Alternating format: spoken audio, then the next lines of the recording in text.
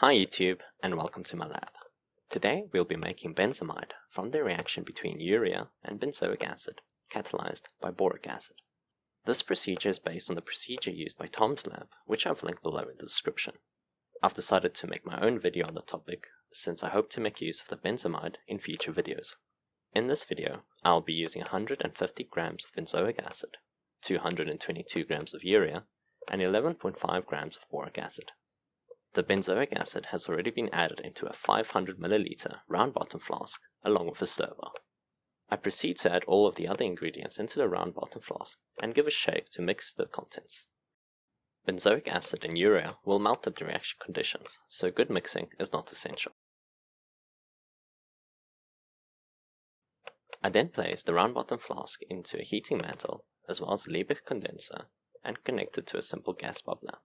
I set up a gas trap with hydrochloric acid in order to neutralize any escaping ammonia fumes.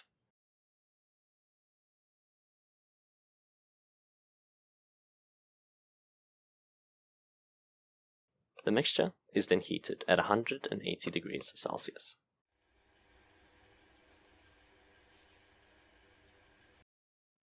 After heating for 30 minutes, the mixture has liquefied.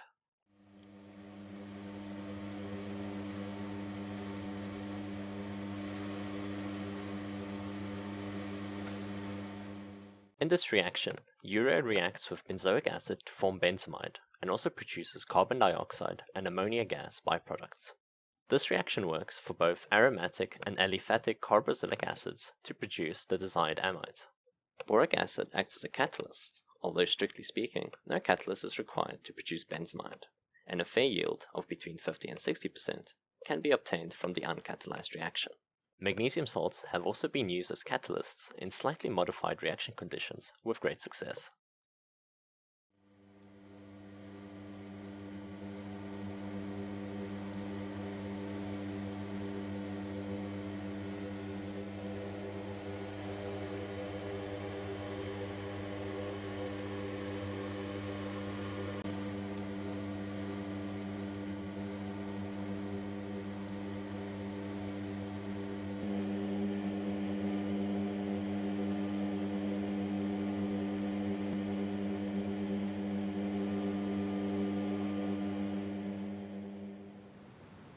I stopped the reaction at 2 hours and 50 minutes, but in hindsight, this seems too early. The evolution of ammonia and CO2 was still apparent, meaning that the reaction was still ongoing. In future experiments, the duration of heating should be extended until there is minimal to no evolution of gas.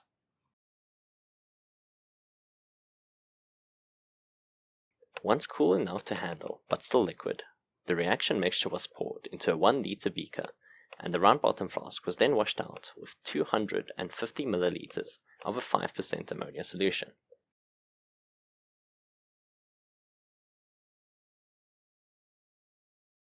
This solution was then warmed up to 90 degrees Celsius.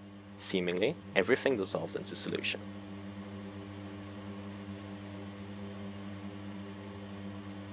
The solution was then cooled and filtered.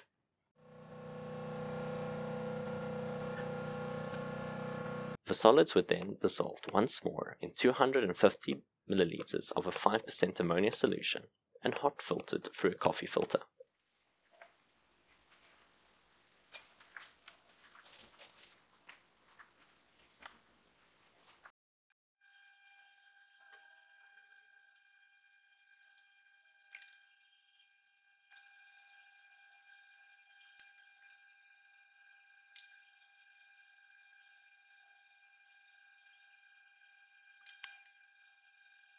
Crystals of benzamide started forming in the collection beaker.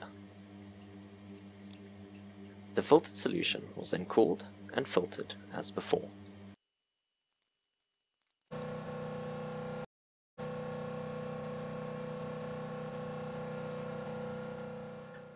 Roughly 50 milliliters of distilled water was used to wash the filter cake. The benzamide was then dried on the hot plate at 100 degrees Celsius.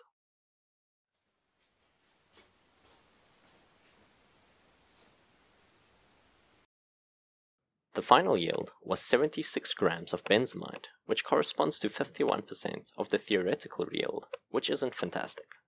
Although not shown in the video, I repeated the reaction in the same method, but allowing the reaction to proceed for 3 hours and 30 minutes. By allowing for a longer reaction time, I managed to increase the yields to about 65%.